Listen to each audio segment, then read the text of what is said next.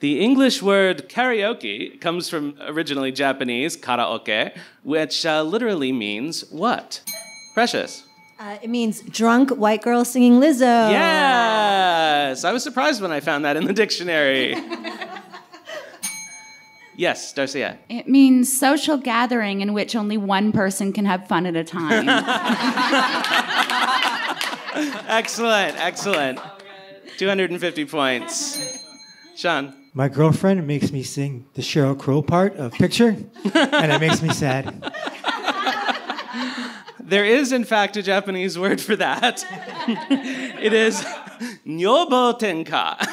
Yeah, Sarah. It really means that Dan gets to speak Japanese on another one of these shows. Yes. Yes, it does. There's always one. Yes, Sebastian. When your singing is so bad that your feudal lord makes you kill yourself with a sword. I'll take the hint. I'm not going to sing in the monologue of any more shows. Yes, Sarah. It translates to, this one goes out to you, Johnny. I never really loved you anyway. Excellent. Thank you. All right. Thank you, guys. So the correct answer is actually 50-year-old construction worker who can do a perfect rendition of Aretha Franklin's Natural Woman. But also it means empty orchestra.